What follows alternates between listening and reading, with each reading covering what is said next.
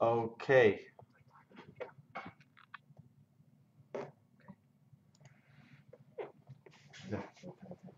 Mhm. Okay. Okay, good afternoon, everybody. It's so wonderful to be here and to have another opportunity to learn together and to sit beside this amazing woman and to hopefully learn things from each other and continue to connect and grow. So the next of the amazing tools that our sages give us in the 48 ways. Last week we spoke about awe, being in an experience of life where there's just awe of everything that goes on in our bodies, in our world, in our universe, in our own uh, details of every day. There's so much amazingness that's happening every moment, and to try to maximize that feeling every day of living with that awe, with that presence of like, wow, every single day. The next step, the next tool in in having a remarkable life is fear. Now, most of us, when we think of the word fear, we're like, what? Fear? Nobody likes to be afraid. Nobody likes to be terrified. Nobody, like, why are we using the word fear? So we have to define what it means. What does fear really mean? So I think firstly, we have to each ask ourselves, what does fear mean to us? When we think of the word fear, what does it mean to us? And the second question is, why would our sages include this as a tool for the maximization of life? To just be terrified, sitting under our table, biting our nails out of I would say trepidation, or that's not fear, right? That's not what our sages want us to do. So, what is the true definition of fear, and why is this an empowering tool that our sages say this is one of those 48 tools you need to maximize life? And that's going to be the journey of today. So, let's start by defining what is fear. What's your definition of fear? Um, there's a lot. There's a lot of. I think everyone today is living on some level of fear. Um, I think that yeah, it's scary. There's a lot going on in the world now. You're scared to go to the supermarket. You're scared to go certain places because there's protests and there's this and there's that and corona and this. So but I don't think that's the fear that we're talking about today.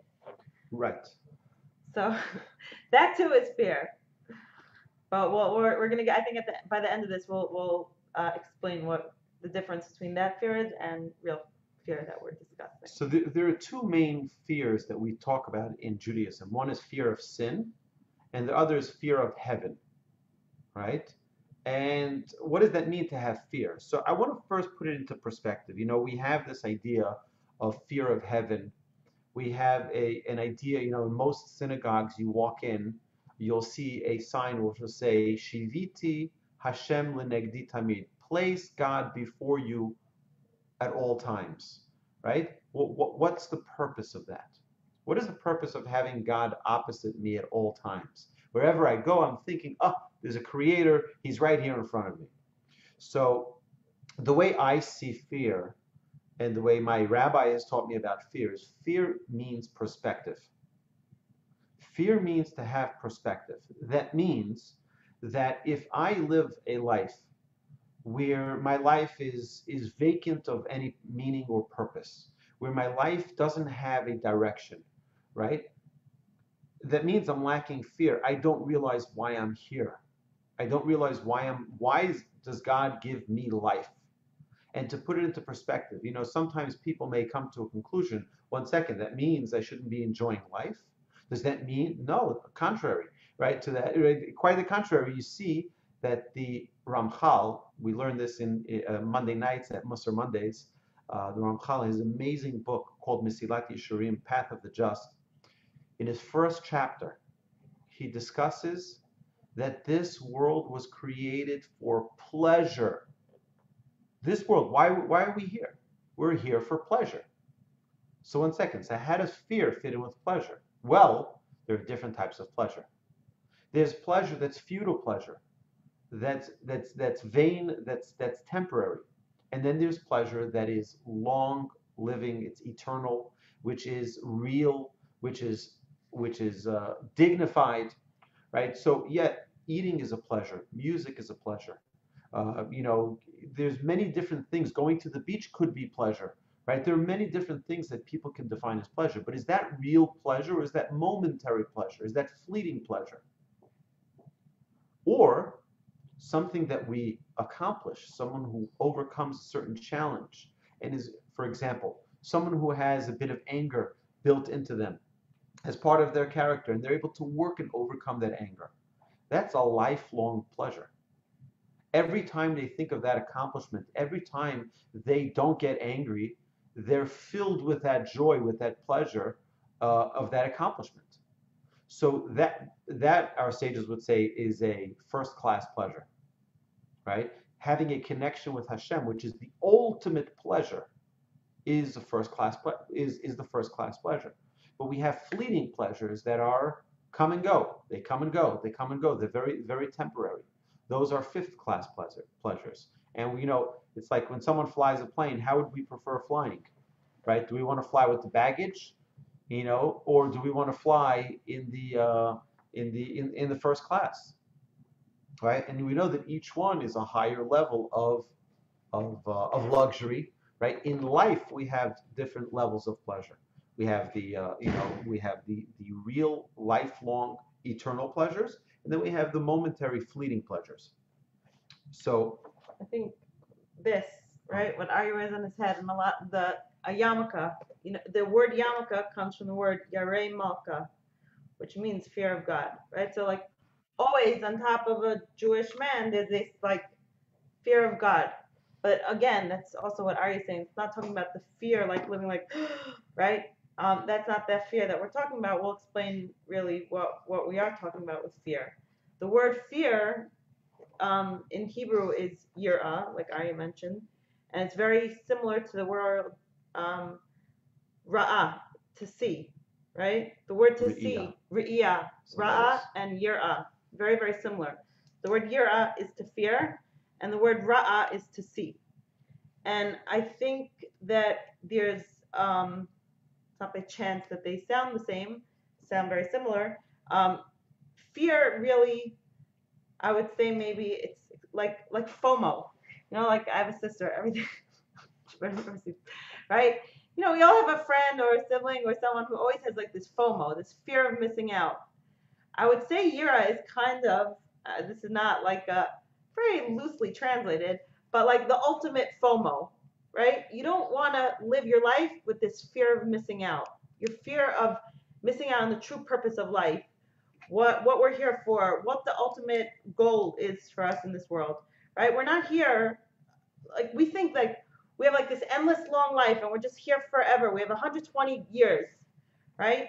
We never stop and think like we're only here for a temporary time.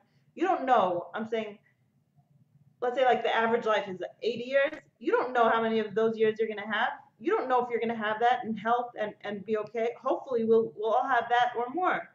But we all live like this life very like everything's fine, everything's coming to me. And even if there's moments in our life, like I remember like think my mother had breast cancer, my father had cancer, thank God they're both okay. And there was a time that I started early screening and everything, and they found something and they had to do biopsies and go for further testing. And during that time when I wasn't sure, it was like this terrifying time for me, right? And I lived with fear. I was scared. I didn't know. I was like, it's never gonna happen. It's never. You don't even think it's gonna happen to your mom or to your friend or to someone. My one of my closest friends, her mother passed away yesterday. She was diagnosed young, active, fun, cool, an amazing lady. And she hasn't seen her family in months because everyone, almost like ironically, everyone's not coming to see her. Like they're all social distancing because of Corona. They want to be safe. But meanwhile, she was diagnosed. She went into the hospital, I think Saturday night. She was diagnosed Sunday with leukemia, and Monday already she passed away. It was like a horrible thing. And you never think it's going to happen to anyone you know. You never think it's going to, and please God, we should all be healthy and well. It's not like this, I think what I'm trying to say is not to feel like you have to live like you're afraid you're gonna die, but if we all knew that, if we really understood that the time that we have here in the world is limited, and that we're not invincible and we're not nothing's, then I think some of us would just live our lives differently. I don't know. Rabbi Noach Weinberg used to say, I think I mentioned this previously, he said, he repeat this all the time. If you don't know what you're ready to die for, you haven't begun living, right? And it's such an amazing phrase. Like, if someone is ready to die for their family, why don't they live for their family? Anybody you ask, yeah, I'm ready to die for my children, I'm ready to die for my spouse, I'm ready, right? What are we ready to die for? And then let's live for it. Let's live for it instead of, anybody you know is ready to die for their career. No, but yet people live for their career. They're ready to miss weddings and miss family get-togethers and miss birthdays and miss whatever it is because of their career. But is that what they're ready to die for? No. And then when time comes and we need to, pass on to the next world, the question is always, 1 second, did I fulfill what I wanted to? No, I wanted to spend more time with my family. I wanted to do more things right? So fear is not to make a person be in fright, but rather for one to be living with purpose, with perspective. And that's the goal. It's to empower us to say, you know what? Yes, spending time with my children and going out to eat with my wife and doing, and even going on vacation. Going on vacation could be a very purposeful, meaningful experience. Yes, we're going, and this is a mitzvah for us to go out and stop working now so we can rejuvenate our energies and to get back to work with the greater. So it's not a waste of time. On the contrary, it's there for a purpose. So if a person has the proper fear, everything falls into place. And that's the goal.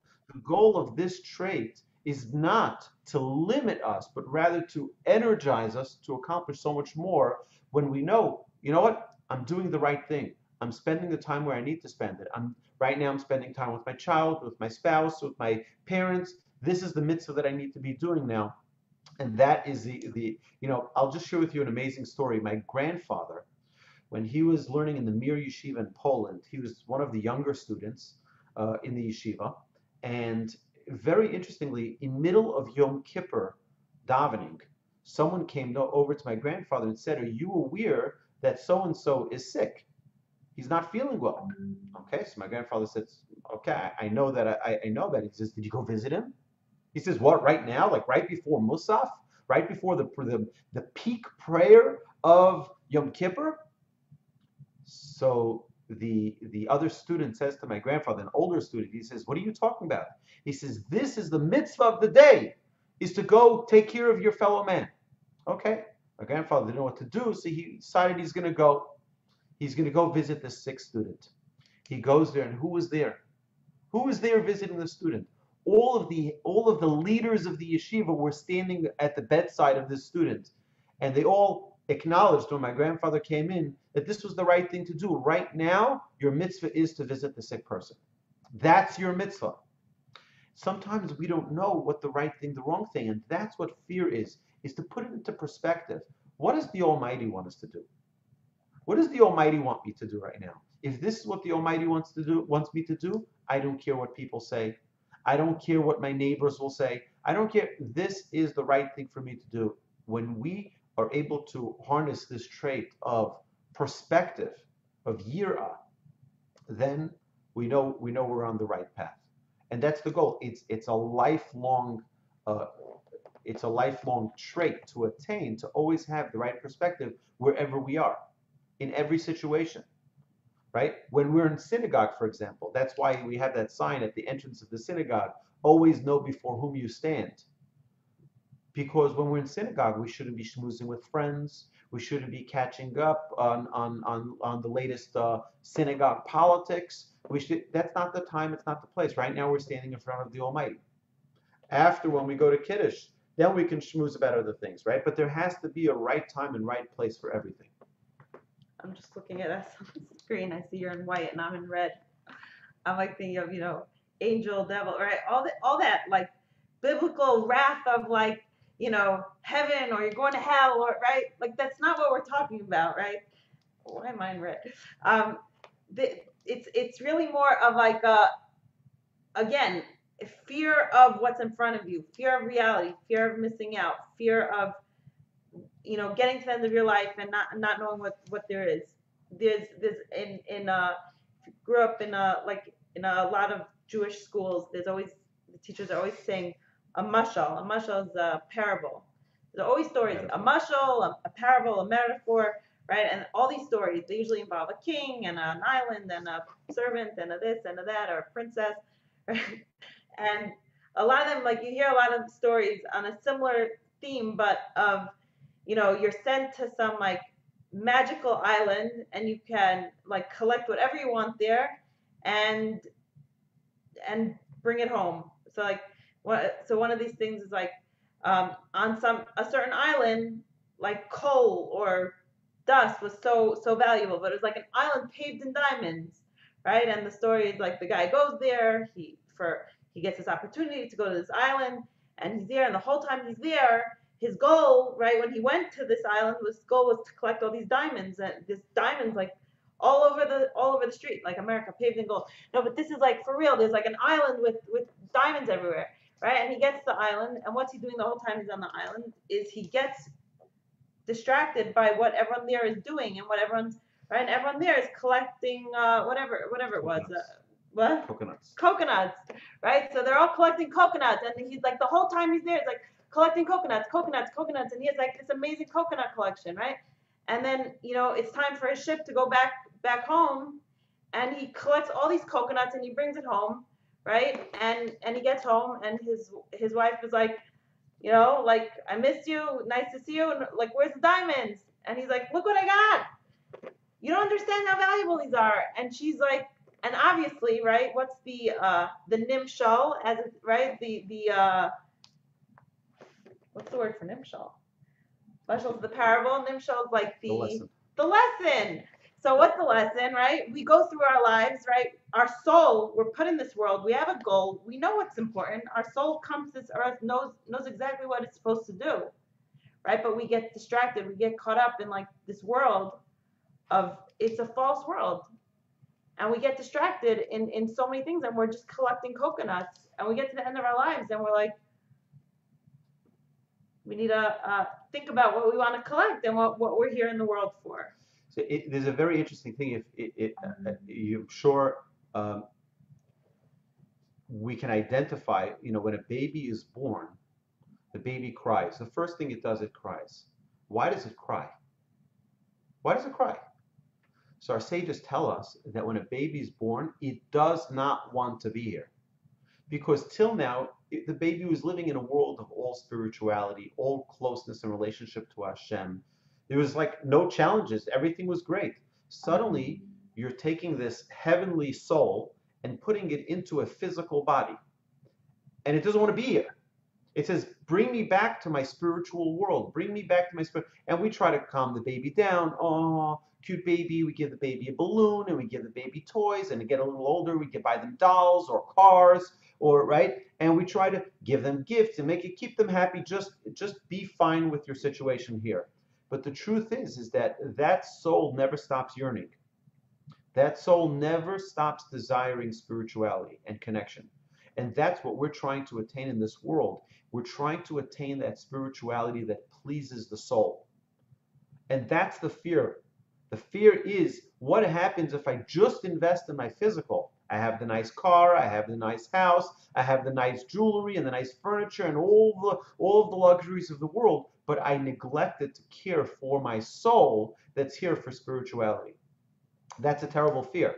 That's why on Rosh Hashanah and Yom Kippur, part of our prayer is V'chein ten pachtecha. Please place your fear. What type of fear? The fear of heaven on me. Because once we have the fear of heaven, all of the other little insignificant fears fall away. We have fears of we have to make a house payment, we have to make a car payment, we have to make the insurance payment. We have all of these different fears. But when we have that main fear, the fear of heaven, all of the other fears disappear. right? It's like if God forbid someone gets diagnosed, they don't care about the small, with some severe, God forbid, a severe illness, right? Suddenly the little worries, the small little issues they have with their neighbor and with the fence and with the this, all those issues fall aside because now they have something which is real, something which is big, that knocks out all of the minor insignificant fears. And that's what we ask for in Yom Kippur. We say we want to have the true fear of heaven upon us, not the fear of small things. All right, that's the goal here. Really, the goal for this class was to be more interactive. Hopefully, soon we can do this in person. But could I translate? Can I just ask everyone, or unmute your? Could they unmute themselves? Okay, unmute yourself. Like, why are people so afraid of fear? We're going to discuss a little, like, why fear is really a good thing. So what are people afraid of with fear? While everyone's unmuting and asking, I just want to share with you one idea.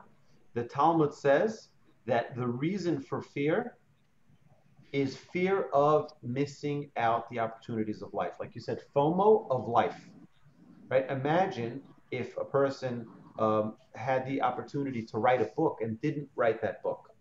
Someone else ended up writing that book, right? Imagine if you had the opportunity to go someplace and see and go on, right? And then you miss out on that opportunity, right? What if life was one big opportunity that was neglected? That's the fear one should have. Okay, any questions? So what are we afraid of fearing for? Bobby? Well, I was just thinking when you were talking about this, that there's a country western song that I just love. It's live your life like you're dying, dying. And I mean, it sounds terrible, but when you listen to the words, it's so true, because I think, you don't want to do this because you think maybe, like the rabbi said,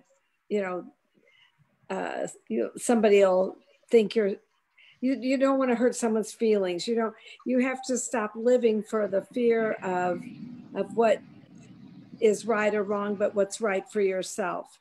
And I think a lot of us, as you get older, you think, I don't care anymore. I'm going to do what's good for me. I'm not going to worry about what somebody thinks about whether, oh, well, she's all of a sudden, she's this goody. She's doing all these classes and trying to learn or whatever. But, I think you finally just decide, if I don't do it now, I'm never going to do it. But I think the point is that I think in our society, people are mostly a lot afraid or fear of what other people think of them. And I think the more you learn, the more you read and study, that your family troubles started years ago at the beginning of mankind. It has nothing to, everybody's got their own sores. So, I don't know. For sure. Give me give me a word or two that explain, or a sentence, what people are afraid of embracing fear. I think for me, I don't know, can you hear me? I've got headphones in. Hi, Katya. Hi, Zehava. Hi, Rabbi. I think people are super afraid. I mean, I don't know, in California, for sure, people are very afraid. FOMO is a very real thing. From California. So welcome to Houston. Thank you. I guess people are just afraid that they're so they're attaching themselves to others because they don't want to miss anything. But in attaching themselves to others, they miss out on a lot of opportunities for themselves. I don't know if that makes any sense. Sure. People want validation from other people and therefore are ready to compromise their own pursuits just to get the validation that other people will accept. And I'm definitely guilty of that. I'm sure everybody's guilty of that. But that's a very big thing in California, especially in LA, more so than in San Diego. Yeah. Okay. Excellent. Thank you. Linda, you were going to say something? Yeah. For me, I think it's that one day seems to blend into the next. And I think that my fear is that suddenly I'm going to find myself old and I'm going to ask myself, what did I accomplish in my life? And what could I have done differently to have been a better member of society, more helpful to people? You know, what mitzvahs could I have done that I didn't do? And so I think for me, that's kind of what it is. It's just that one day just waking up and finding out, gee, there's so much more I could have done that I did not do. Yeah, sure. So I mean, these are Renee. all great. Renee. Oh, Renee. Yeah, just this one's a tough one for me to say. I am fearful that I will not use the gifts, and there are many that God has given me. And that one's tough. Absolutely. Imagine if God created someone with a tremendous gift to write music, and they never ever explored that talent, that gift, or if someone to become a great writer, a great orator, a great chef, right? All of these skills and talents to be, there's so many unbelievable gifts that God gives us, and we have to identify what they are, right? And then explore them further and take them to the next level, and not to sell ourselves cheap and say, oh, my parents don't want me to be that. They want me to become a doctor or a lawyer, right? Or the classic, Jewish, right? And instead of really pursuing our passions and the things that perhaps are gifts that we might be neglecting. Okay, so these are all. Okay, so those were all very, very good examples. Thank you for sharing. I think that a lot of them, like what I was saying, that really pretty much what everyone's saying is that we don't want to get to the end of the world. We don't want to get there with these like collecting coconuts and not focus it. You know, like my daughter and her friends, they're talking about they're doing Black Friday last year. They're like talking about it forever. They're going and they're gonna go shopping and they're doing, and they talking about it for so long, and they went there and they stayed up the whole night and they camped out for hours, and they're right. Mir didn't even go. I don't think my daughter even went with them. This was her friends having this conversation, and they're pushing. I mean, like, you're literally putting your life in danger. Some of these stores, you know what I'm saying? Like, and they're going crazy just to like get these amazing deals. And when one of her friends, I'm like, so what'd you get? And she's like, I got a really cute T-shirt. I'm like, awesome, like, that's amazing. I'm so glad you did that, right? That's what we're doing. Like, I see it. You see all these like Facebook posts. If a friend posted something. If you could have these like 9 dream things you could have in your home, right? You could pick it's in your master bedroom. You pick 3 of them. So one's like a music room, one's a pool and a bar, one's a private beach, one's a movie theater, one's whatever, right? There's like all these different types of posts. Pick 3. What would you want?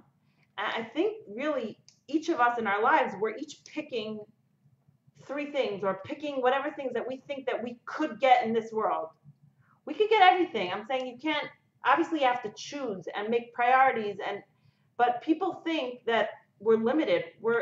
There's so much in the world for us to get. There's so much here and we're our own worst enemy. We just hold ourselves back from achieving what we can in this world. And I think that a big part of that is we're afraid. We're afraid. But what we're trying to also explain is fear is a good thing, right? So it should be empowering. Right. What we're saying is people are afraid, but there is good fear. And what we're trying to explain is the good fear. And I think there's a couple of reasons why people are afraid to be afraid. So number one, people are like, it's painful. I don't want to be afraid. Being afraid is scary, right? Like, I'm putting myself, right? You have people who will spend who knows how much money to like go to these like haunted houses, that's weird to me. I don't get it. Or like, why they'll pay money to go to like a theater and watch these like really scary horror movies, or pay good money to jump out of the airplane. That one makes sense. That one makes a lot of sense. That's like a good fear. But like, people will pay money and to scare themselves. Why? Because it's like this adrenaline rush, right? So people are afraid of fear because they think it's painful, but fear is not painful, right? Fear can push us to do things that we'd otherwise not do or afraid to do, right? Any one of us can pick something that we're afraid of, but given the proper motivation, right? You have all these like reality shows, right? Survivor and The Biggest Loser, right?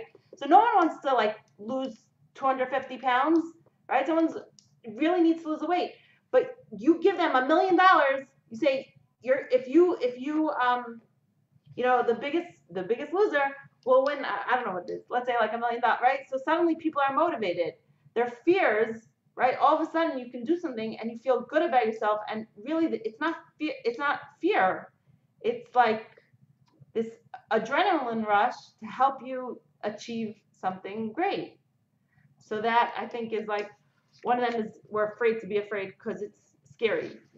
Another one is right. You feel like it. Like another one similar. It's like you feel like you're paralyzed. Like if you're so scared, you like can't do something. But when we're afraid, these crazy stories of like, God forbid, a mother like her toddler stuck under a car. She'll like lift the whole car, right? Because when you have this fear, you get this adrenaline. It doesn't paralyze you. It gives you extra strength. We get more strength when we're afraid. So we just have to, if we're motivated to do something, it could actually be like liberating. You could do stuff that you're not able to do normally, but all of a sudden you're afraid of. So then now you could do it.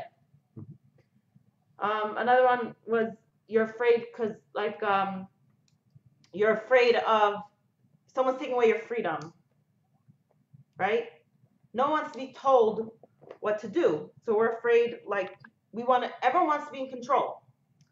So when we're afraid we're losing our control, that's like a fear. You don't want to lose that control.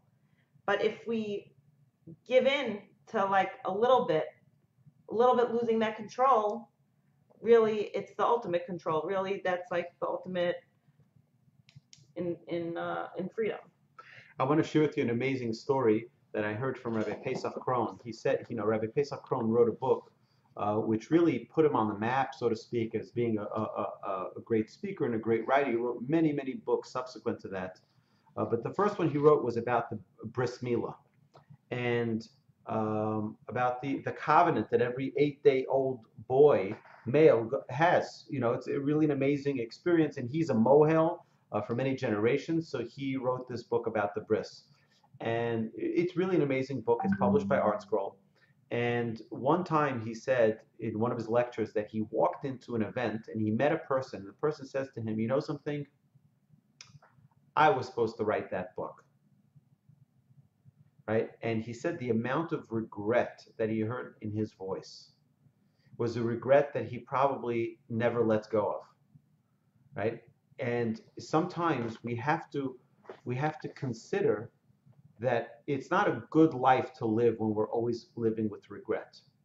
It's not a good feeling. It's not a pleasant feeling. But if a person fears missing out, then they'll jump on every opportunity. You know that they say that 90% of leadership is just showing up, right?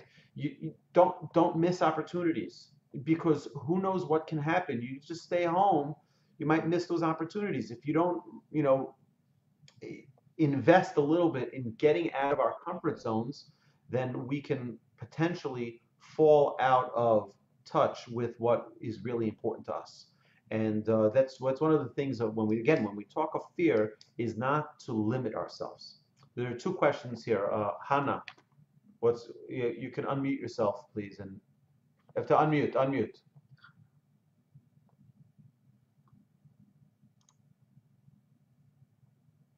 Now you can hear me? Yes, I hear you, yes. Okay. So I think also people are afraid, they have the fear of the unknown. When you don't know what's going to happen, you have fear.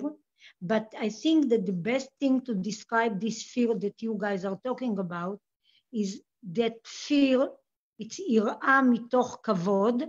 And I think the best solution to that kind of fear, in quotation mark, is to turn this fear to ma'asim, to good deed, the מעשים will turn that fear to something productivity, משהו טוב שיצא מזה, מעשים טובים. Something good that will come fear out should of be a it. motivator is what you're saying, right? And we, Right, you know, that 100%. will motivate you to turn this fear, not to live with fear, I have fear. Take this fear and change it to deeds, to מעשים טובים, to help your Put neighbor. fear into action. Action, בדיוק. Yeah, 100%. Yeah. Right. That's the goal. Renee, you wanted to say something? You can unmute yourself. Oh, I didn't say anything. Oh, okay. No problem. Okay, Thank you, though. Okay, so let's continue.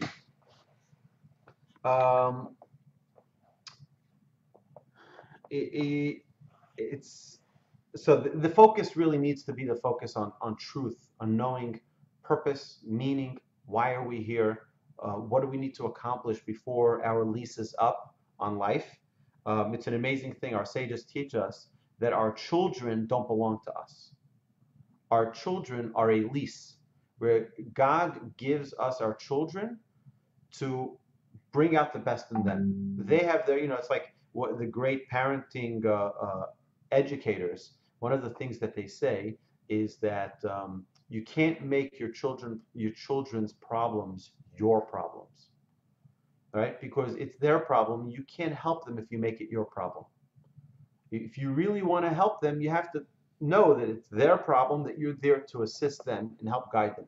And I think it puts it into perspective of what really parenting is that many times we make our children's problems our problems, right? A child who has disciplinary issues, a child who has learning issues, it's their problem. And to be there to assist them. Now, what's the purpose of mentioning this? The idea is like this, is that when we recognize that our job as parents is to help our children become the best they can be, then it takes out that fear of like, what happens if my son doesn't end up becoming a doctor? What happens if many times we have certain aspirations for our children that are really not our children's aspirations? They're not their talents, they're not their skills, right? They're not what they were gifted with.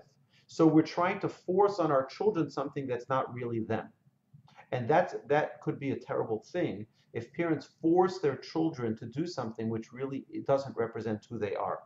And that's a very important, there are many stories. There are many stories of people who had near-death experiences, and they felt their souls, departing their body, and their soul was hovering over their body, and they saw the medics, taking care of them and trying to resuscitate them, and that they talk about going into this tunnel, and there was this light at the end of it, a whole incredible story, just like many of the tales that we heard. There are many, if you'd like to see videos about people giving their testimonials of their near-death experiences. But what every single one said is that they didn't want to go. They didn't want to go. Why? Because they felt they didn't finish their mission yet on this world. We want to go back. We have to go back. We have work we need to do. We have things we need to finish up that we didn't finish up, that we now realize we wasted our time with other things. And it's such an important thing for us to really stop and think, why did God give me, as an individual, all of the talents, the abilities, the skills, the limitations, the spouse, the children, the parents, the background, the friends? Why did God give me my special world? What did he want me to accomplish? He wanted me to do something. He wouldn't have given me the circumstances that I have had he not wanted me to fulfill a specific task. And that's something that we all need to identify within ourselves. Why did God give me my life? There needs to be a reason that I have what I have. God wants me to do something special with it. Now go get him. Don't let anything stop you. Don't let anything get in your way. And that's what fear is supposed to be empowering, in that way, that we know what we're here for and nothing can stop us. And we keep that motivation because we know, hey, that's the purpose of my living. That's the reason I'm in this world.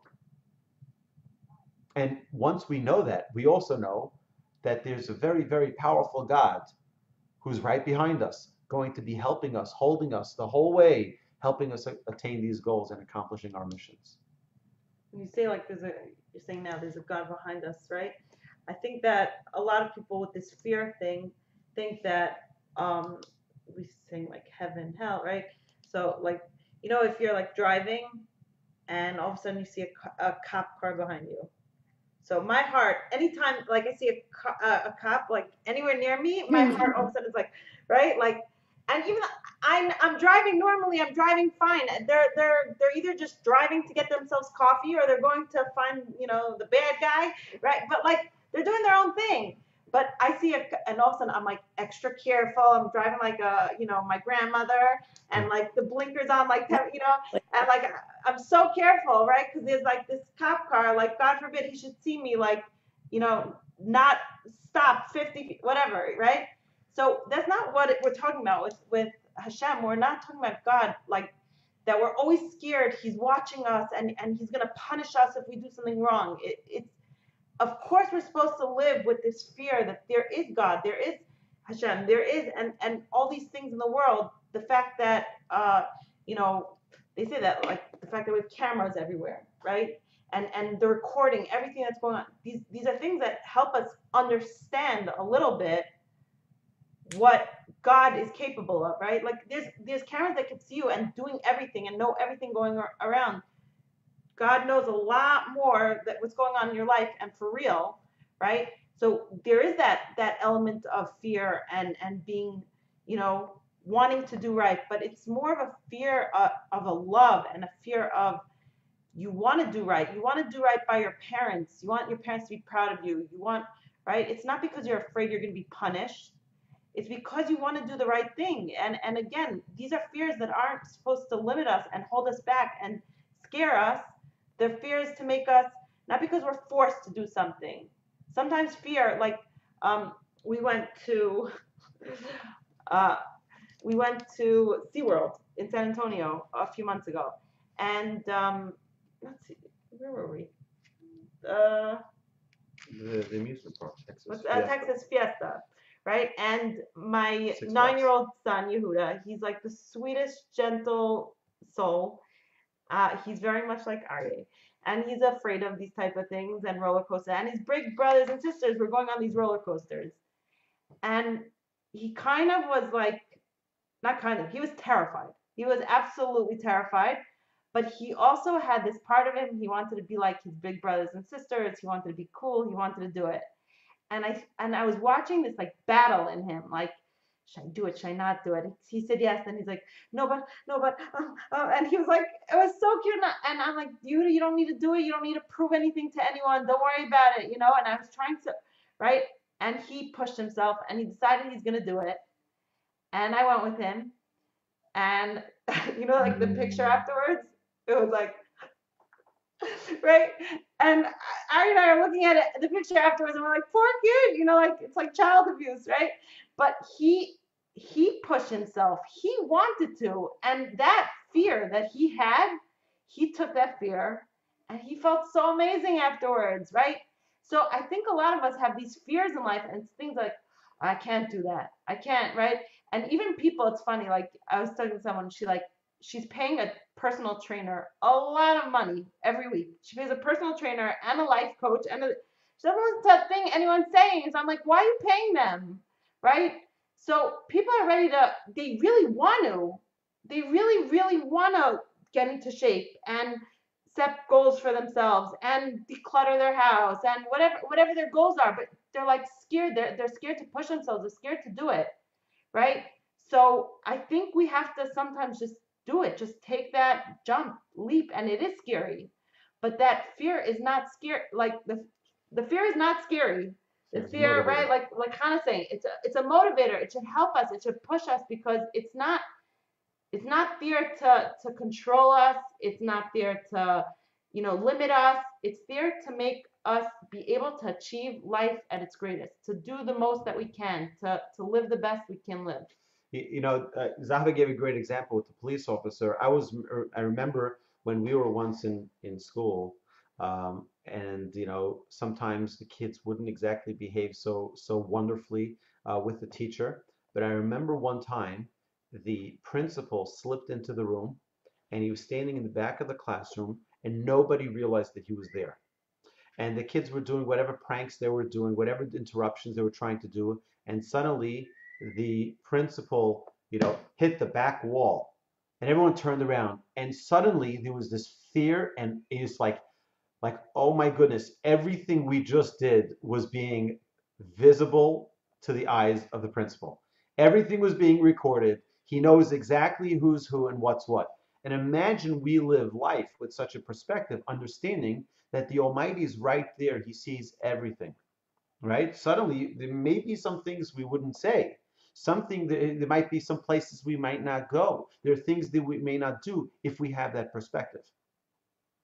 Right? Just having that perspective. Bobby, you had something you wanted to share. Yeah, I just wanted to say that I never want to look back on my life and say I wished I would have. I always want to be proactive, and that I think that's something that's important to me, and I don't want to have that fear in me that I haven't done something that I want to do. I don't want to look back and say, like the trip to Israel, Zehava, I wasn't going to go. And, I would have shot myself. And it was awesome. Anyway, that's what I wanted to say. I think that a lot of people, right, like Bobby's saying, either they wait till they're, well, Bobby's so young still, but some people wait. So you're my age. Yeah. Some people wait till they're older, and I should have, or like get a medical diagnosis, and they're like, oh my goodness, or they're threatened by an employee. Like, if you don't step it up, you're gonna lose your job. Or a spouse, or in a relationship, someone says, this is not working out. I think we need to get a divorce, or like all of a sudden, like, oh, whoa, we need to work on stuff. But we wait until like things get bad, or till things like it's almost too late, or to start working on things. I think it's so important for us to realize what opportunities we have every single day. Every single day, live with that. I don't want to miss out on today. I don't want to miss out on everything. And you should always be living with a life with purpose. And a lot of times people do have a life of purpose, and they don't even realize it. I think like a lot of, this is a big problem with women who are on this call, right? Like women in general have right? If they're a stay-at-home mom, sometimes they feel like, oh, I'm not accomplishing anything. I'm not doing anything because I'm just staying home with my kids. So I'm not accomplishing great things in my life. No, staying home with your kids is an amazing, amazing thing. And that is, you are accomplishing great things. You could do more, you could add more, but like, we have to realize, and if you're not working, and if you're not home with your kids, so the opposite, women are always like giving themselves like this terrible guilt complex, right? But we have to maximize the time that we have, not to live with regret, and to always look for opportunities to embrace.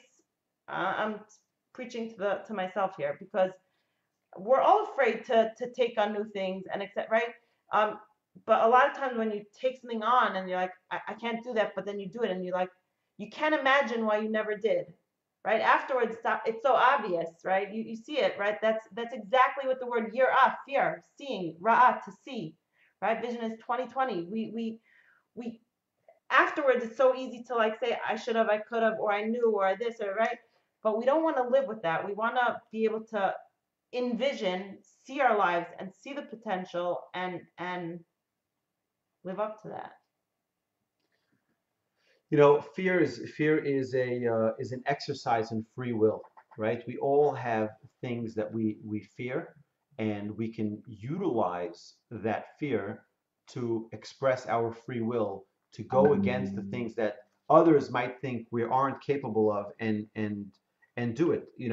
Fear helps you do what's right, not what society thinks is right. It says. Well, what you're saying with fear is the ultimate in free will. It says Hakol bidei shamayim chutz miyirat shamayim, that everything is in the hands. We have control. Everything's in God's control except for fear of God, right? Fear of God is in our hands, because if God forced us to do things, then it doesn't count. The whole idea of us having this free will having that fear, but we make our own choices, right? Like for the example I gave with Yehuda before, if I forced him to go onto that roller coaster, he wouldn't have felt good about it. He would have just been terrified and just never, like it would have been a horrible experience for him, traumatic, right? But he makes the decision himself, right? And he embraced that fear and he did it, so it was a great feeling for him. If we have to live our lives and we decide, God controls everything. Everything is in the hands of God except for fear of God. That is up to us. That's our decision. So it's our decision. It's our right to have this fear. So the Talmud records an amazing story that one of the great sages was at a wedding, and they were so overjoyed and so happy. He took a glass and broke the glass, right? A very expensive glass. And our sages say that that's the reason we break glass at the wedding. Why did he break the glass? He said because there was an imbalance of joy. There wasn't enough fear. There wasn't enough presence of mind. It was just overjoy, and there was no balance to that joy. And he says, the Talmud says, that every aspect of Judaism is about balance, right? Particularly when we talk about happiness. Happiness is a very powerful, it's one of the greatest things. It says that the presence of the Almighty, the Shekhinah, does not reside in a place where there isn't joy. Right? You have to have happiness. You have to have joy. Otherwise, there's no place for God's presence to rest on.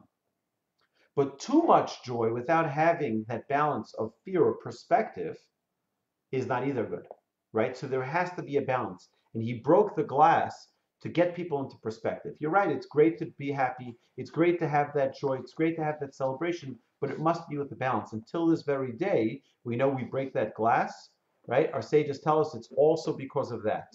To keep a balance, right? To keep a perspective. Right? It's great to have that joy. It's great to have that happiness, but not out of control, not out of proportion. Additionally, we see that there's also a concept of a fear of our sages, right? Understanding the greatness of their knowledge and the limitedness of our knowledge.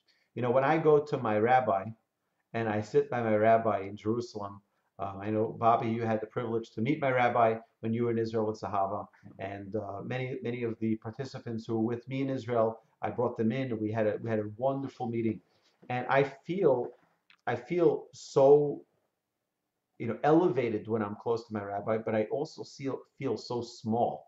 And the reason I feel small is because his knowledge of all of Torah, all of Tanakh, the prophets, the writings, knowing all of Mishnah and all of Talmud and all of Shulchan Aruch and all of Rambam and all of, it's like wow, it's like unbelievable, right? So if such a person were to give me advice, right, you better believe I'll take his advice, because this is a man who's not just giving advice out of his throwing out advice. It's coming with so much wisdom and so much knowledge and so much there's so much behind what he's saying, that to me it's just like it's a very different experience than just getting a piece of advice from some random stranger. But that's why our sages say, have fear. There has to be a fear and an awe of the greatness of our sages, right? Because you're not dealing. When I brought my children in to meet my rabbi, my children, when we left the room, I said, "No, so what do you think?" They said the same exact thing. Both of my sons who were there, they said, "I literally have never seen such a happy person in my life," right? Because he just radiates happiness, and that's what comes with having that relationship with Hashem, that knowledge, and that fear of understanding the purpose of life. And when someone is fulfilling their purpose every single day, there's no reason not to be happy. Okay, so it's just. I think when you live with that fear, the fear, right? People misunderstand it, but when we live with that fear, you're not living in fear. You're living happy and you're living relaxed, because when you, like you said before, when you have fear in God, then you lose the fear over everything else, because you realize that He's in control, and all the other things will work out however what they're is it? supposed to, right? Everything's in perspective. So if we do have that fear of God, I think part of why people are afraid to fear, right? Like I was saying, I went through like a list of why we're afraid to fear. We're afraid to lose control. We're afraid to like, right? All these other things, right? I think if we know that we like let go, if we have that fear, you're at the same time like letting go. So you're just, it's like it's. So we need to ask ourselves a couple of questions. Number one is, what if my life is spent only seeking futile pleasures? Right? What's if I spent my life just seeking futile pleasures? Right? It could be, right? Who may not fall into that category? Right? Who in the world doesn't say, you know what, I'm looking for something exciting, something to just, you know, fill up a pleasure niche that I'm searching for. What role am I supposed to be fulfilling during my lifetime that I may not be fulfilling? All right. And number three is, maybe I'm focused on the wrong things in life. Maybe I am. And it's a very good question to ask. By the way, you know, we talked about this. People should, previously, in one of the previous classes, you know, many people, we talk about a world which is polarized politically, right? Why do we believe certain things in our politics? And it's something to put it on the table as to why. Why do we believe certain things? Why do we vote a certain way? Why do we like or dislike certain candidates? And to really identify what is the process behind it. What is the reasons behind it? And not to be afraid. Some people are like, what? How can you even ask that question? No, no, no, no. Ask the question. Go through the process. Don't just be the goal in fear is not to live like a robot. The goal in fear is to live with a purpose. That is the goal. And when we live with that purpose, and we don't live out of habit, we don't live out of just, you know, out of rote, then life has meaning, and life has direction, and life has fulfillment. Okay, I want to just with fear, you can feel the thrill of life 100% of the time, and that is what our sages wanted. Our sages, when they put fear as one of the 48 tools for a magnificent life, they used it because we in Judaism believe in every minute being a minute of pleasure, every second being a second of pleasure. And that's the thrill of life, is when you have fear, when you have perspective, you know exactly what you're meant to do, what you're not meant to do. You know, the Torah says, "V'karata l'Shabbat oneg." You should call Shabbat an oneg. An oneg is a pleasure, a great, great pleasure. Shabbos is supposed to be called an oneg, a joy, a pleasure. But you know, the same letters for oneg is the letter for nega, which means a plague. The same exact letters. You just move the ayin from the front to the back, and it becomes from an oneg to a nega. It's unbelievable. Our sages say, what changed?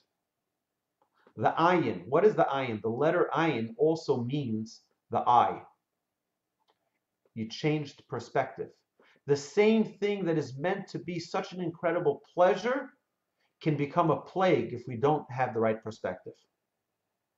And that is the goal in life, is to have the right perspective on things. Where is our ayin? Where is our eye? Is our eye in the right place, and therefore things become a pleasure? Or is the eye in the wrong place, and now perhaps it becomes a plague, which is, it's a headache, it's a nuisance, right? All the things I can't do on Shabbos. Or is it an oneg, or is it a pleasure and a joy? That depends on our perspective. And that's the goal of this trait of fear, is to put things into the proper perspective. So when we live with fear, we live with courage, and we live with determination, right? It is the realization of our mortality. When we live with fear, we realize everything comes into perspective suddenly. Wow, I may have gone way off course, right? But now I had this miracle happen to me. I want to focus my life on the right thing, on the right path, and put things. That's the goal of life. The goal of life is to have the right perspective so that every minute is lived to its fullest. Right? All right, so that concludes the 6th installment of the 48 Ways, and hopefully next week we have a remarkable next topic of humility that comes into play, and that is really, really a great supercharge for life, is knowing now that we have perspective. Hopefully, we have a week to work on perspective. Next week we put that perspective into practice by knowing our right place, knowing exactly where we stand. So if there are any questions, we'll take the questions. To our friends who are watching us on Facebook, thank you so much for watching us. And please like and share these videos. And we're going to go off of Facebook now, and we'll resume only on the Torch Zoom class. For those of you who are online, you can always join all of the Torch classes at torchzoom.com. And again, to our friends on Facebook, we're signing off. Thank you so much. Have a terrific day.